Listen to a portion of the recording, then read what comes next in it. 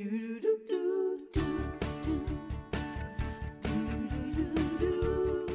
going to help celebrate Mother's Day. I'm glad you could be here because Paige Hemmis is gathering all of her family around to make a wonderful, colorful DIY to preserve your memories for years to come.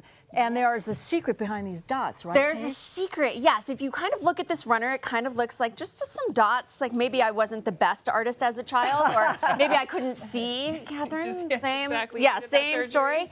But no, the secret behind this is actually thumbprints. Thumbprints or fingerprints. And I know from my mom, and I don't know if you're the same way, my mom loves getting homemade gifts. Yes, personal ones. And do you feel the same way? Absolutely, my favorite gifts for my kids. And or if you have the experience to do something together, creating a memory, I think, and that's what my mom absolutely loves. And we got the whole family here. We're home and family, of course, as you know.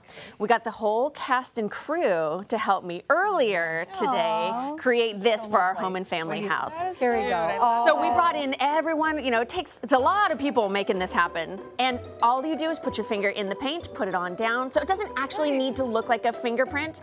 But we had a good time. You can see people are laughing. And this is early in the morning. So all these people are not morning people, but they're having a good time. They were in a good mood while they did it. Exactly. I'm still doing this with my family. Yes, it's so fun.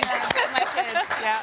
So, as someone who has very little sense of style, are there any rules for the colors or the patterns that are pleasing? Because this looks great. What are the rules? Right. Well, if you're going to stick with the typical rules for kind of staging, you typically want odd numbers. So like a little grouping of 5 here or 3 here. That's going to be what's most pleasing to the eye.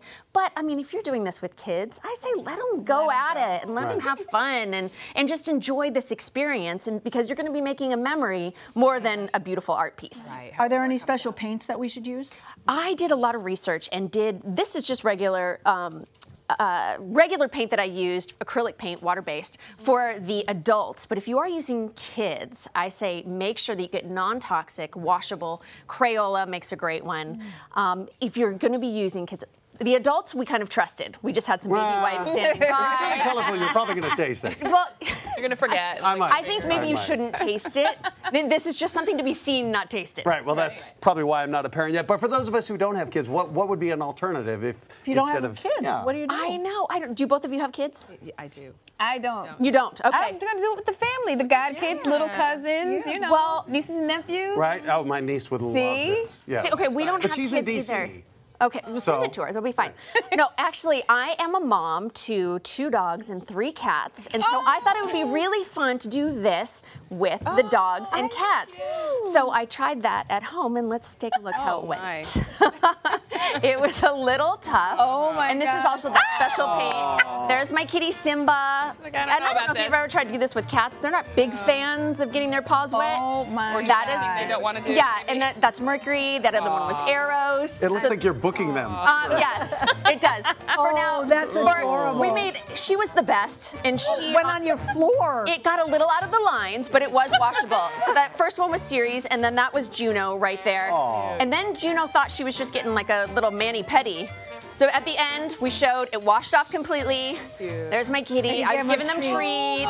Yes. Definitely doing This looks amazing. This is probably not as neat as the one down there, but honestly, it was so much fun, and you only saw 30 seconds. It took me several hours to get that done.